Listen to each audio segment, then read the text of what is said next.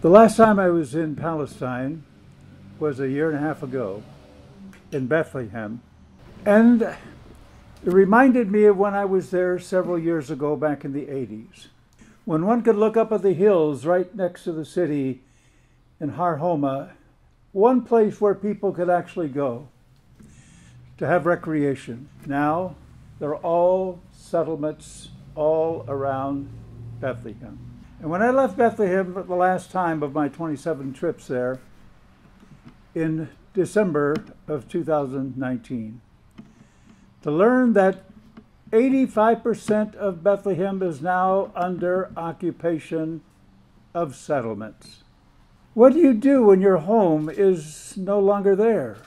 I was in Sheikh Jarrah, which is now being so much elevated, 13 years ago, when members basically of the same family in the same locale were moved out by settlers from their homes. And so what has been said here before is that nothing new is happening, only it's getting much worse. I spoke with a professor at Hebrew University yesterday who was just almost beside herself about what was happening. I never heard her so ineloquent about what was happening. I spoke with a person in Bethany yesterday, right? 60 yards, a football throw to the tomb of Lazarus. And how are things going there, Kifa? Miserable, miserable, miserable, miserable, miserable, she said. So this is the human story.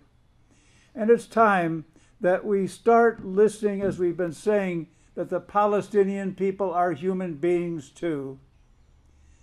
I end up with one last reference. In 1994, I visited Gaza for a few days, my last trip there, and it was out on the beach. For the first time in 25 years, the kids were able to play by the beach, and the people were able to go, not being restricted to go maybe 2 blocks from their home to the beach, which is so beautiful at that time.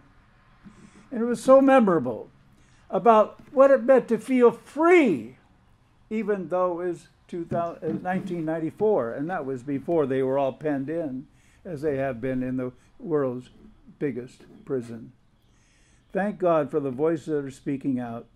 Thank God for the Jewish and Israeli voices that are speaking out against this injustice against the Palestinians.